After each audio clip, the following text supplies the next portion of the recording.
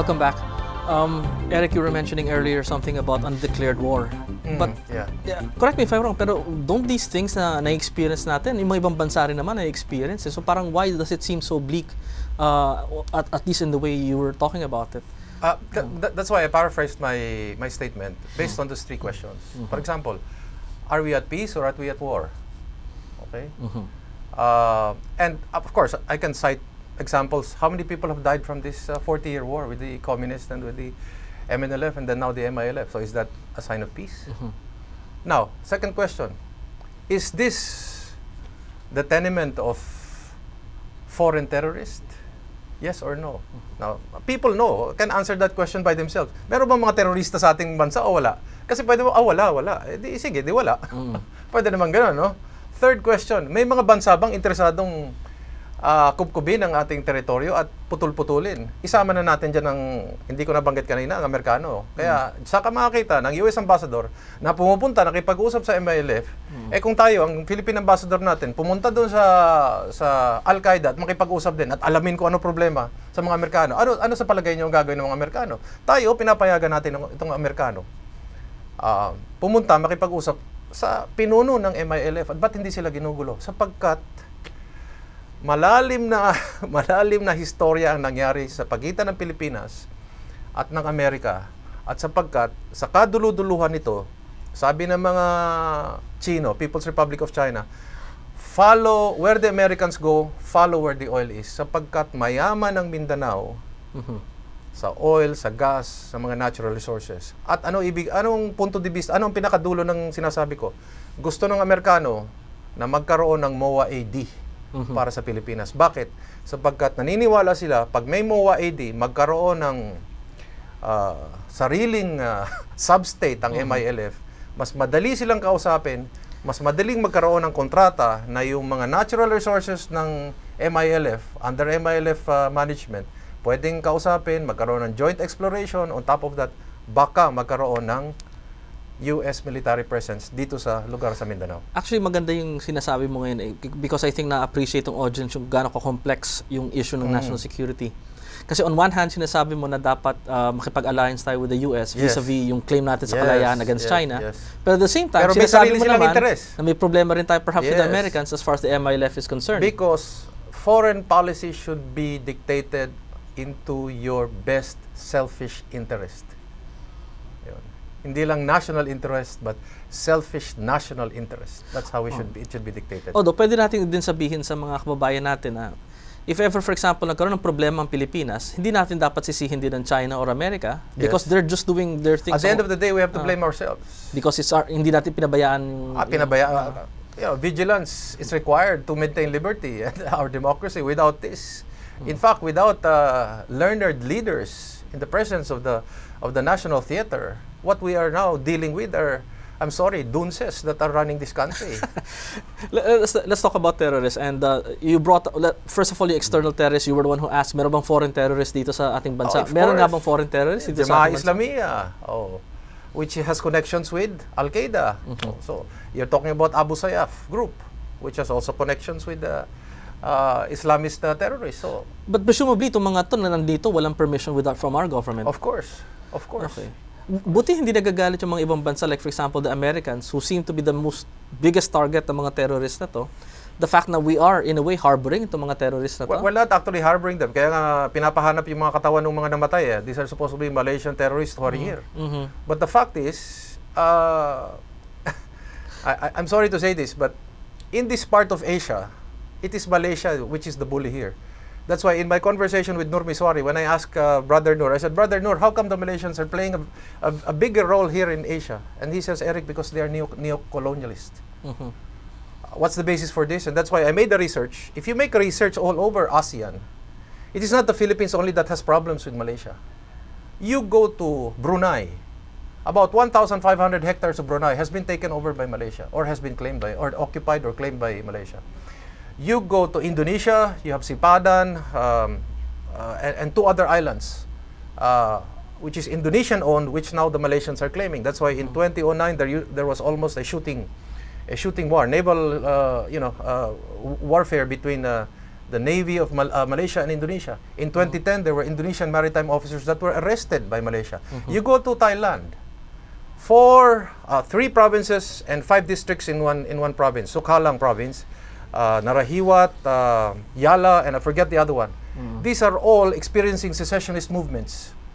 On the Malaysian side of the border of Thailand, who do you think is supporting and funding the secessionist movement? It's also the Malaysians.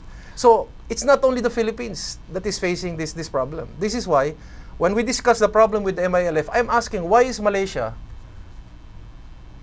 supposed to be an impartial observer, acting the way it is? As a ceasefire, when we should be dealing, let's say, with Indonesia, or we should have Thailand as the impartial judge there. Can I make one comment nga lang about the drone attack na ginawa ng Philippines? I just find it funny na kung kailan gumawa ng drone attack si Obama, I think in Pakistan, biglang-bigla tayo rin kumopia. Nagkaroon din tayo ng drone attack. But it's just too much of a coincidence. In that drone attack, there's something that is interesting, you as a lawyer, that could be subject for debate and discourse in the future, which is, can an American government, or for that matter, a Filipino government, using a drone, assassinate its own citizen that is known as a terrorist? These are questions of human rights and international law, but that's a very interesting fine line. Can a government, using a drone, assassinate its own citizen who is known to be a terrorist? Well, I especially wouldn't agree, especially kung gumawa ng assassination would be a foreign government. But in this case, it is an American government using a drone, killing an American citizen who is a terrorist. Yes. You see? Yes. Ambassador Romero, if I may move on to you, with your experience in diplomatic affairs, the impression I'm getting is that the Philippines seems to be medyo parang hindi ganun ka-agresibo in pursuing its interests in the international or diplomatic sphere. Could you corroborate this, or you feel that this is a wrong picture? Well, we have always been trying to preserve the integrity of the archipelago, but we haven't yet defined the nation. We don't even know how really whether Sabah should be part of that, Layan should be part, because we have not yet, as you probably know, come up with. I think the Senate passed something a few years ago, which would outline the baselines. Baseline, no? But that's still problematic because it has to be accepted nationwide. But can I change the discussion a little bit? Sure. Because I don't want to create, as president of the Foreign Relations Council, I don't want to create the impression that our biggest threat are the foreign threat. Is the foreign threat, invasion, this and that, other countries. There is such a threat. But the biggest threat is domestic. That is the biggest national security threat. When you say domestic, what do you mean by that? Well, we are going from a weak state to a failed state to a weak state. It's like a weak body that is now attacked by bacteria, by germs, which becomes a domestic plus foreign threat because yung bacteria na yan, germs, attacks the body, the weak body. So to avoid to save the body, you have to strengthen from going from a weak to failed to weak to strong state. Then you have security problem because I really, quite frankly, do not believe that the jihad, the Abu Sayyaf, the NPA, and all that are really serious threats. I don't think so. Perhaps for the present, at least. Well, for the present and for the future, even less, if we can put our act together. Okay. With that condition. Sabi ko. Because, but why are we? What is the biggest threat? Graft and corruption. 30% of the budget is pocketed. Okay. The agriculture under productivity, all of this thing. This is the threat because this is agrarian militancy. Who are the NPAs? These are coconut farmers. Diba? Who are these things in mga sa Negros, for example? NPAs. Sakadas yan eh.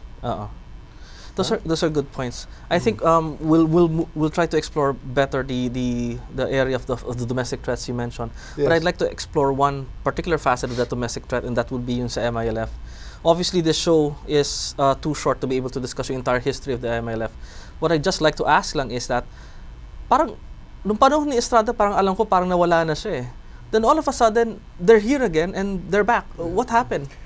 Everything that we're discussing now here, Jemy, if I can be modest and contribute this to everybody that is listening, all these manifestations that we're currently experiencing at the national and the local level can be best described in three aspects. Number one, we are witnessing slowly the deconstruction of a republic, the unraveling of the national identity, and hopefully it doesn't happen, the eventual balkanization of the country, in terms not only of foreign threats, but because there are even voices in the south, from the Visayas and Mindanao, who would say we'd rather be on our own than be part of this republic. The first one would be the deconstruction of the republic. Meaning pagwatak-watak ng mga institusyon natin. Yes. Yes, because all you have to do is look at the level of honesty of our elections. If elections can no longer reflect the national will, then what do you have? And when the norm becomes such that every politician has to cheat in order to win, then what kind of a democracy do we have? The second thing you mentioned is the loss of the identity. The unraveling of our the republic. National identity. Why? Because I'd rather be Cebuano. In fact, somebody once said in Cebu, we're putting up a Cebu Republic. But hasn't it been like that before? Na parang people are more not as heavily impressed as today. At the end of the day, I remember Rizal said, "Nose te ipsum, know thyself." What is the goal of the Katipunan? Unite the heart and minds of all Filipinos. Rizal also, if the U.S. had e pluribus unum, Rizal had unus imstar omnium, one like all. These are the lessons, the wisdom of our forefathers continuously telling us you have to unite, because your strength lies in your unity, in being able to embrace together and realize the common folly that you are continuously experiencing. Because if you decide to divide, other countries will take you over. And speaking of divide, you mentioned the third point, which is balkanization of Balkanization of the Philippines. What does that mean? Meaning magwawatak-watak yung territory natin? MOA AD is already one of them. Okay. You see? The creation of a Bangsamoro state. You know, if you read the heart of a Bangsamoro state, and this I'm willing to debate with anybody, there is such a thing as Western Orientalism. Western Orientalism is basically, I'm a European, an American, arriving in a native country, okay, and I see that you are not Hispanized, you are not dressed like a Spaniard, and you are not Catholic. You belong to the hinterlands and you're a Muslim. That means you're a native, and that means you're not part of a civilization. So therefore, you should act like a savage. The same policy used by the Americans in treating the American Indians was the same policy that was adopted in the Philippines to treat the Muslim problem. Now, this kind of indigenation woke up what is called the national or clan identity of the Muslims, that we're not really part of this country because the Americans are treating us in one way. The other thing is because America always wanted to separate Mindanao from the Philippines for its natural resources.